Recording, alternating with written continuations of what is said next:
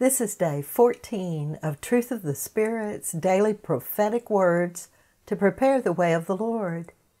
Advent Pearls of Saturday of the second week of Advent. I'm Patty Bruner. The Lord says, "My child, the immediate needs of taking care of your family sometimes takes time that you would rather spend on self. The focus on the Lord does not take time away from good deeds or chores. Focus on the Lord makes errands and chores go smoothly.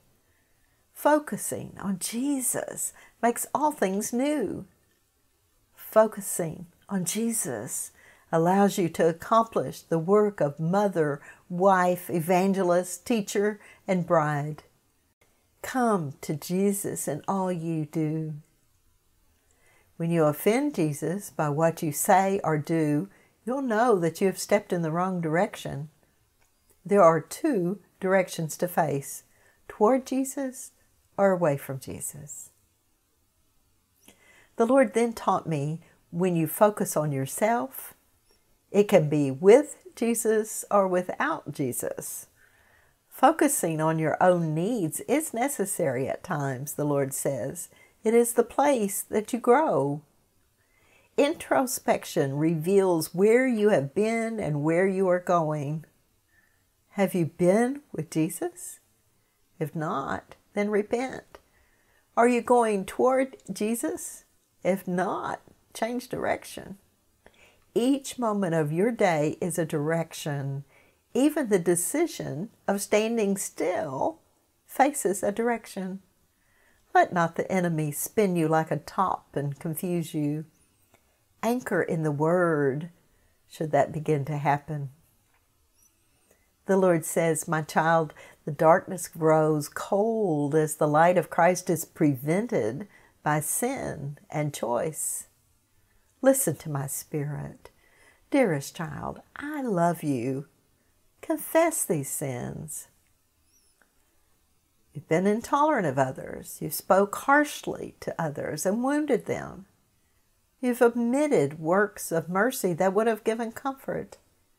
You have ignored those not in your path. You've set yourself above others. You've doubted the power of my grace to heal. You can confess these things today. It is enough for now." The Lord says, "Dearest child, fear not. Do not allow the enemy to rob your peace or understanding of the message I spoke to you.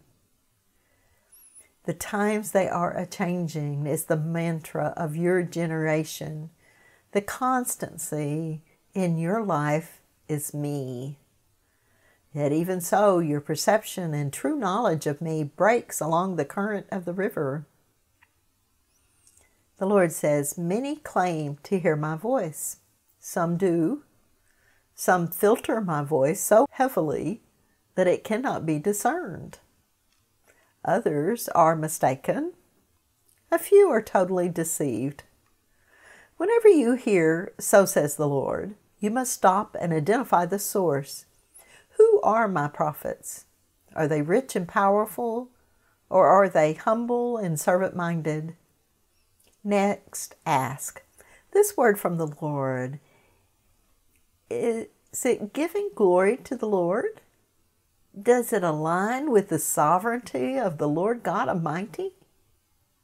Or does it glorify man? Third, how can the word be used?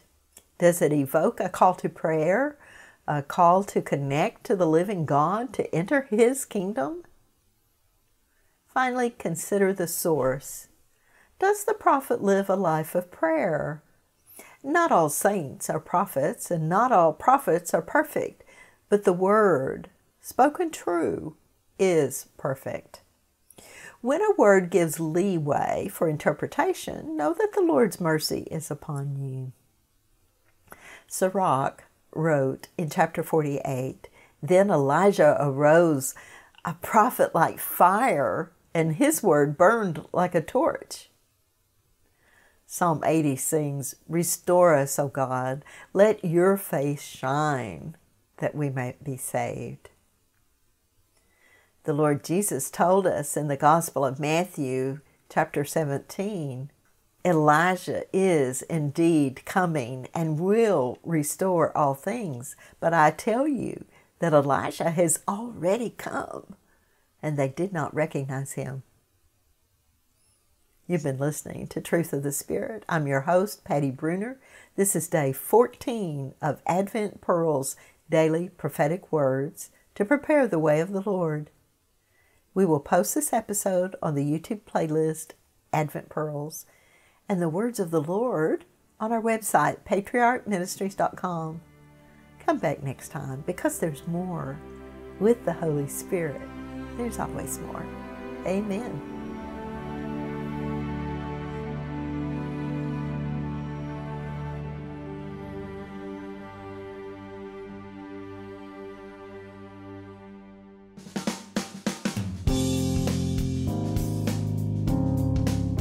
This is the Padua Podcast Network. PaduaPodcastNetwork.com.